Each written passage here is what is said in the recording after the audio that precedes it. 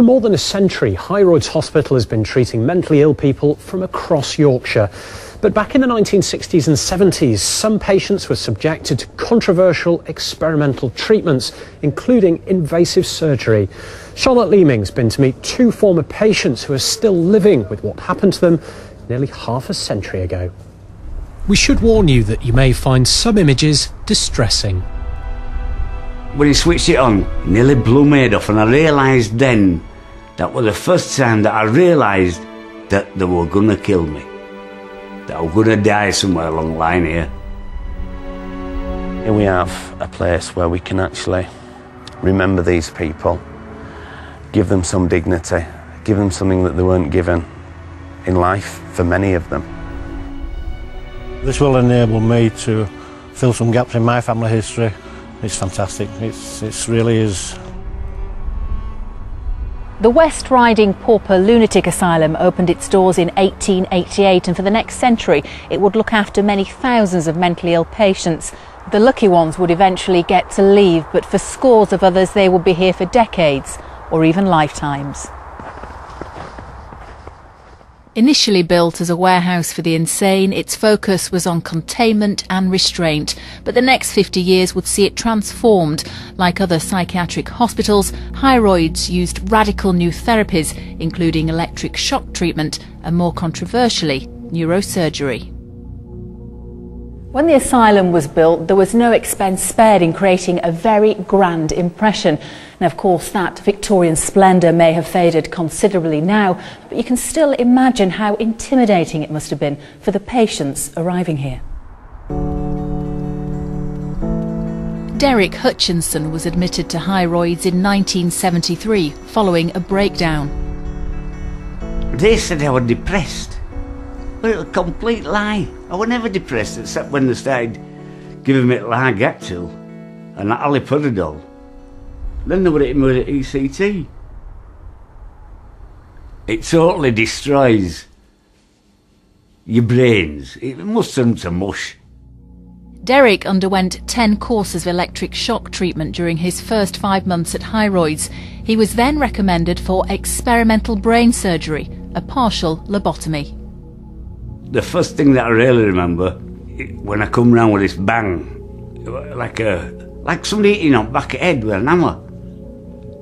And I thought, Christ almighty. And I couldn't move, and I'm trying to see, but I couldn't close my eyes.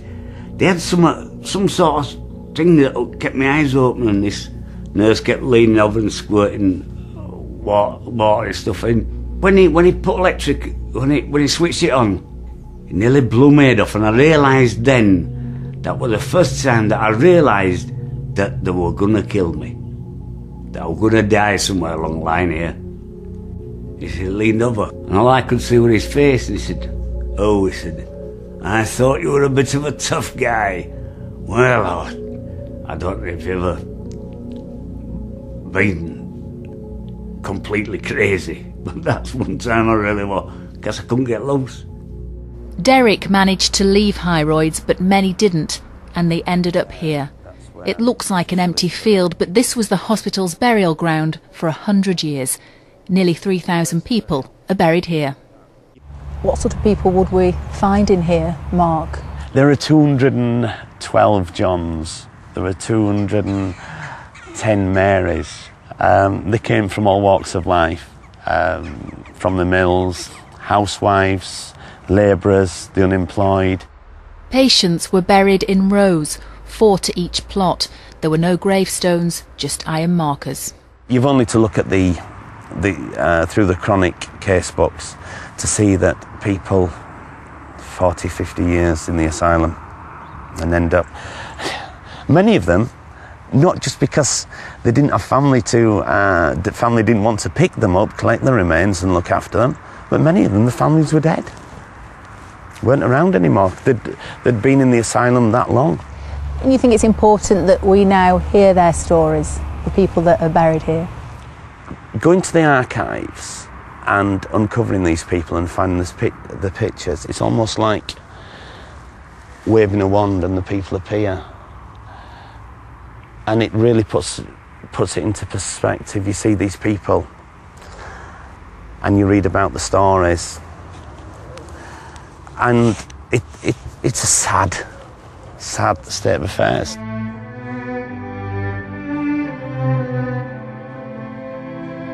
Someone who knows how important it is to hear the stories of former patients is Jean Davison.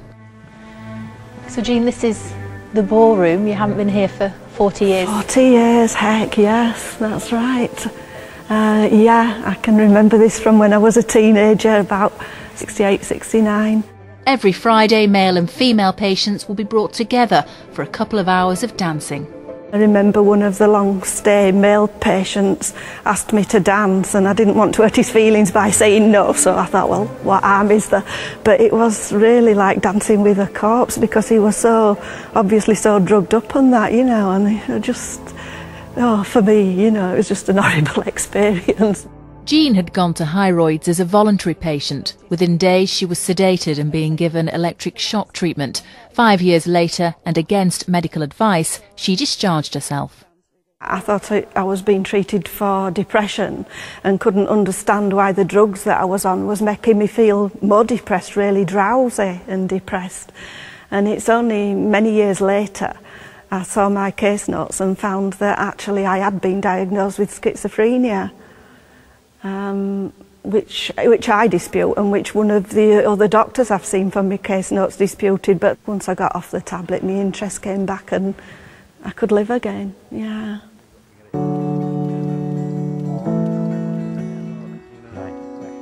Alan's story has come to the site to find out more about his great-grandmother, Cicely Sedgwick. She was buried here in 1954. Obviously, I've done a little bit of work on Cicely for you, Alan. Thank you. And as we know, she was buried in row 9, grave 28, which literally equates to here, where I've put the marker. And what reason have you been told for why she actually came into the asylum? The family tale is that she suffered from milk fever. Yeah. Don't know what milk fever is. I'm not really sure. I would imagine that's postnatal depression. Possibly. Yeah.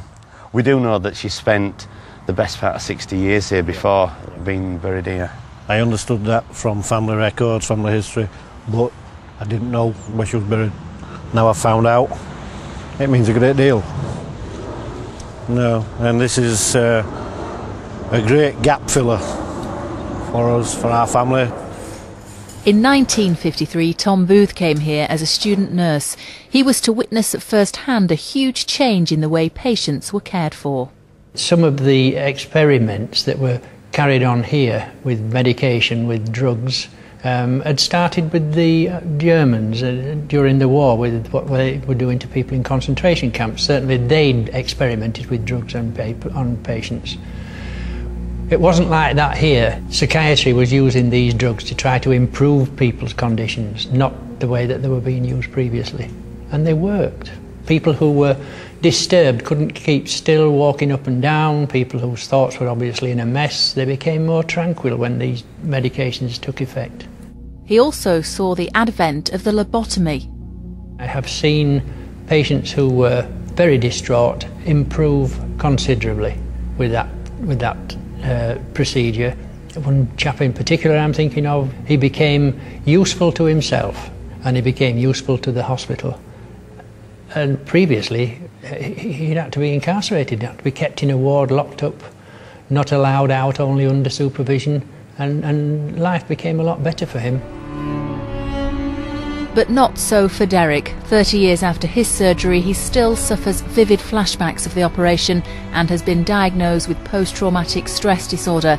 Even so, when he feels well enough, Derek can be found at the High Royds burial ground.